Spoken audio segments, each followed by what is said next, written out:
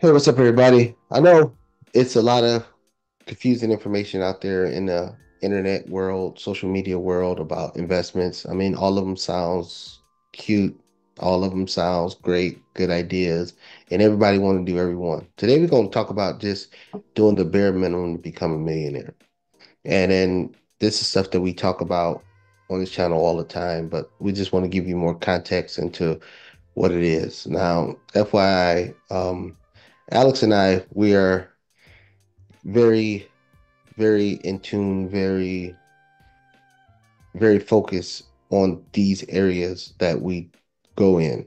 I mean, but truth be told, if you set up the framework and just do this and put it on autopilot, you'll still become a millionaire. I mean, of course, our goals are higher than just being a single digit millionaire. But if that's your goal to just, have seven figure uh worth of assets at your disposal, then just doing this on a passive, you know, automatic mode is fairly possible. So we're gonna start it off with just the stock market. What is the bare minimum you need to do? And if you do this on a month-to-month basis and just stay on autopilot, it'll get you to a millionaire. But Alex, we'll let you start off with the stock market. What you got? Yeah, so I'm going to be posting up here screenshots from an investment compound interest calculator. So you guys can look up any compound interest calculator online. And the age range that I'm going to be using is if you were to start at 20 years old, 30 years old, 40 years old, and 50 years old. So starting at 20 years old, up here you can see that by the age retirement or retirement age of 65 years old for all of these, you only need $115, 15 up here as your initial deposit, 115 as your monthly contribution rate invested into the S&P 500, which on average will yield you about 10% in the long term every year. And that'll take you 45 years from 20 to 65, and it'll net you right above $1 million.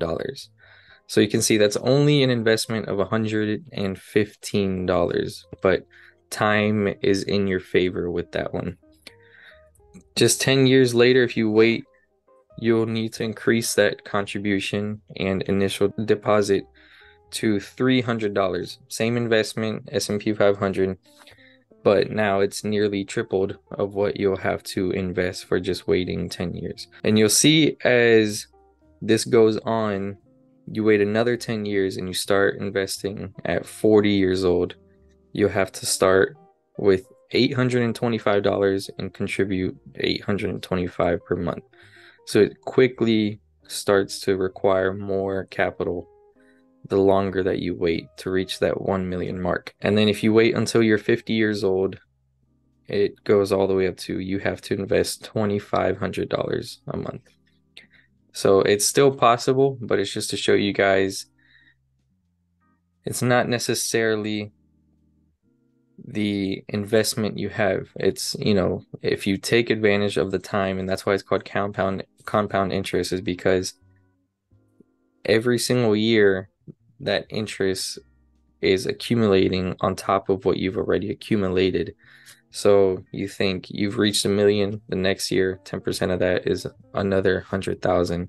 But if you're able to reach that million sooner because you've started earlier investing, then you'll be able to achieve a lot more than just a million. But that's just to show you guys, and you can play around with the calculator and put in different numbers of what you can afford to invest. But that is just the minimal of what you'll need to invest to reach 1 million or right above 1 million. Right. And the stock market, and this, there's people out there that are gonna say, well, I don't want to wait till I'm 65. Well, then put more. Put more. He provides you the minimum numbers to get there at 65. You want to get to a million sooner, you want to get to a million earlier, then invest more than the minimum that you have to put in. But again, you don't have to be out there looking at the cryptocurrencies. You don't have to be out there trying to find the next hot meme stock. You don't have to be out there trying to follow the next YouTuber that's telling you this is the next hot stock to buy.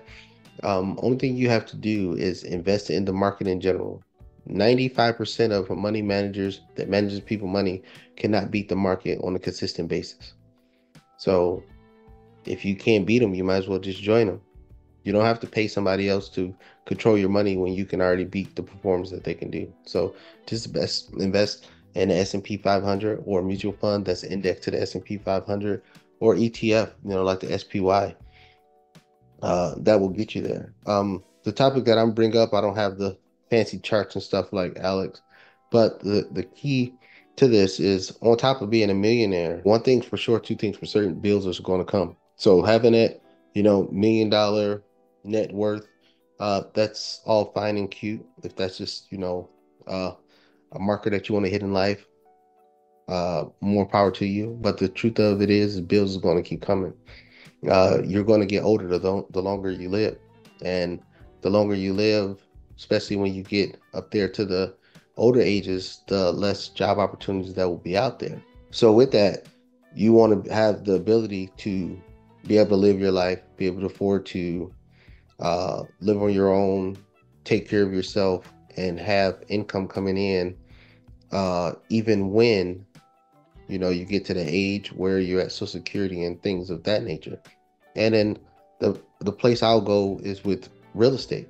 Yeah, real estate, you don't have to do nothing fancy. Don't get tricked and think that you need 5 million doors. You don't need any of that.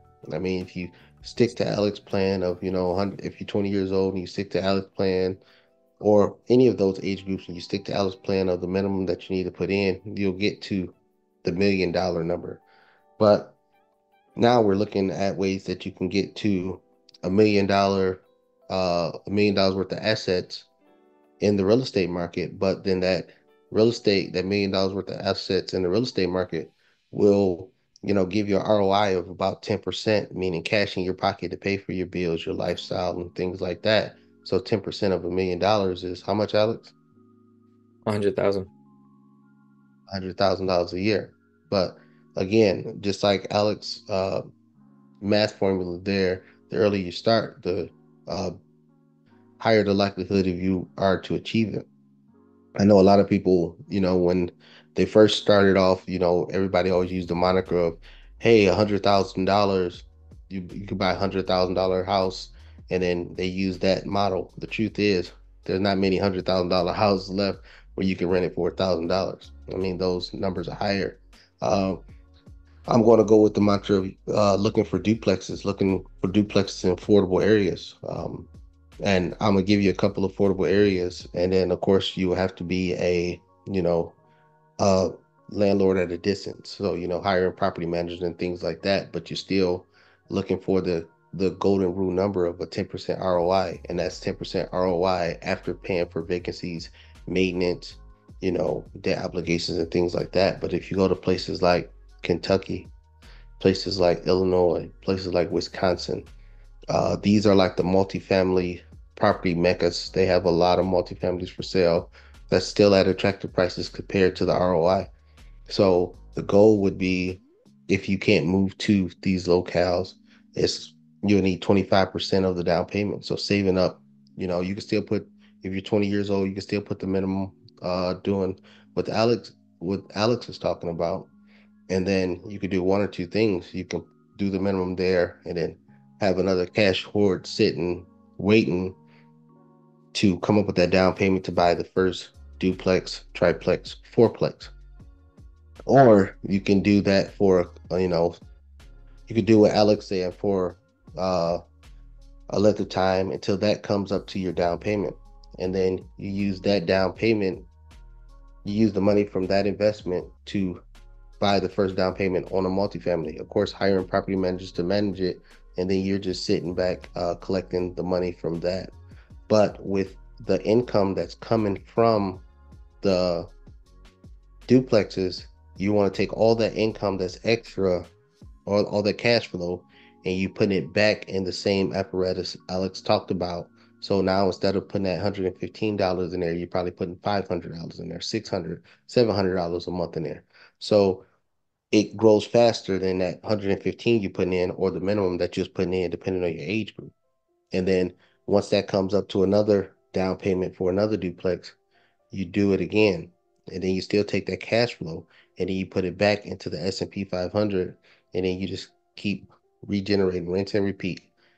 Get the down payment, put it in there. So once you up to five, we just stick to duplexes, but let's say you're up to five duplexes, that's 10 units. And then let's say 20 years from now, all those duplexes are renting for $1,000 a piece. So 20 years from now, the house is almost paid off with the tenants paying them off. And then now, and then now you have $100,000 in rent coming in. And then most of that money is going to the S&P 500, which is still going to get that up there to the $1 million. But also now that those houses are paid off, now you're still bringing in, 50, 60, $70,000 a year in cash flow that can pay for your lifestyle on top of whatever money, if you have pensions from work, you got 401ks from work, you got Social Security. So now that puts you in a very stable financial state where you can live, you can do whatever you want to do, you can travel, you can do all that stuff in retirement. But that is like the minimum things that you can do to, cross different investment leagues, so stock market to real estate. And then now you have $1 million in both avenues, and that brings you up to 2 million. Or you can just, have $1 million in real estate, and it'll, kick you off, $100,000 or so, $70,000 or so to add or supplement what you already have to live on, and you're still living a comfortable life. Alex, you got anything on that? Yeah, the real estate way, especially, you can definitely get more benefits, I would say, than going the stock route.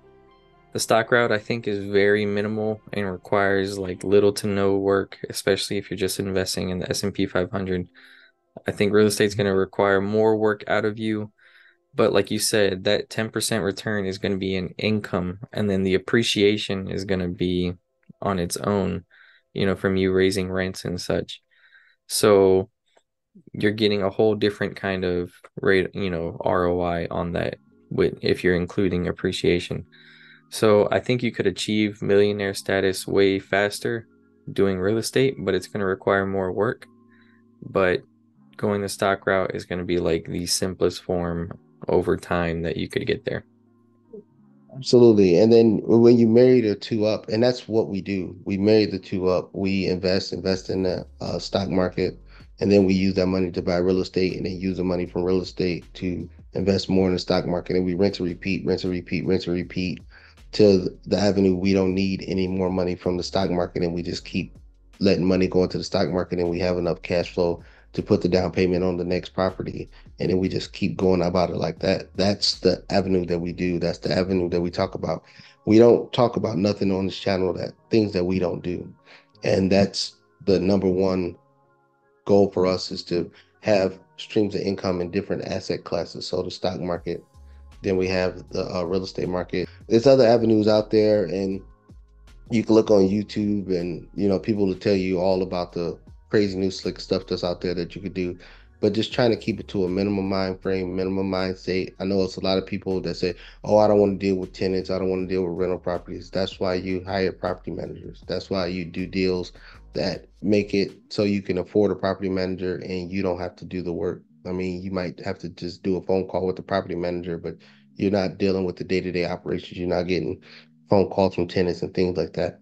That's the avenue that I choose. Alex choose the avenue of dealing with the tenants and things like that. But Alex got some great tenants, because he don't get nowhere near as many phone calls as I was getting when I was starting off. So Alex got secret sauce somewhere that he ain't telling me about. But I'm gonna keep using property managers. But it makes life so much easier for you in the long run. Like Alex started when he was 21, probably a little older, started saving, but he started investing when he was 21. Me, I didn't start till I was 28. So when Alex was saying for 30-year-olds, how much did you need again, Alex, to invest as a 30 year Three old? $300 a month. $300. So for me, at $300, that's what I would have needed to invest until I was 65. Me, I was of the mind frame, I got to get there way faster. So every dollar I had, I mean, I believe I started at $50 a month, and then it quickly ballooned to $600 a month, then $1,300 a month, then $5,000 a month. And I just kept plowing, kept plowing. And then that's how I got to where I was at. And then I started leveraging my investment account to real estate. And then again, taking the cash flow, putting it back into the stock market, and just kept doing that over and over again till now that I don't need the money from the stock market. I just, use the tools that I have in real estate to just keep growing that portfolio, keep growing the portfolio in the stock market, and then of course businesses and things like that. But we're not going there because that's a lot of more hands-on work. We're trying to keep it to a minimum of what you need to do to reach the millionaire status, which most people still try to achieve today. That being said, guys, hit the like button, leave us a comment down below, share this video, subscribe, and we will see you guys in the next one.